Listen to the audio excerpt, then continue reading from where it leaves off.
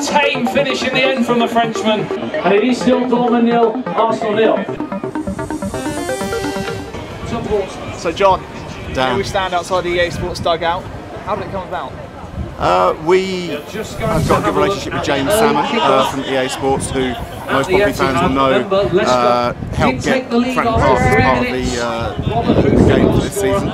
So we got back in touch with James, and he kindly offered to get the dugout here and a few other issues we've got lined up as well. We've got a couple of players coming down as well. I mean, how vital is it to have the backing of the club for things like this as well? Yeah, hugely important. And obviously with my trust hat on as well as my club hat, we're able to influence that and make sure that kind of thing happens. So we've got Danny Hollins and Matt Tubbs coming down, which is great. Because, you know, ultimately we know it's all about the players in the club, so to get the club support is fantastic. Touching just quickly on the next generations, getting that set up, as you say, about a month ago. Yeah. I mean, what kind of initiatives are in the pipeline for that? Well, I think, you know, a lot of that is to get involved with the universities and just generally trying to start a better line of communication with the 25s, because that has been pretty much non-existent.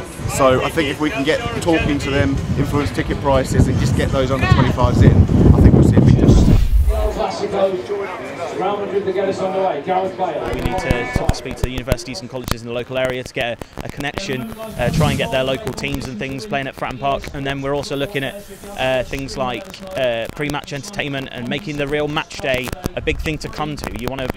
You pay your money for your ticket, you want it to be worthwhile, and some people have suggested that it's not quite worth the buck at the moment, so we're trying to make it more interesting, more fun for everyone to come down to Fratton Park and of course watch Pompey.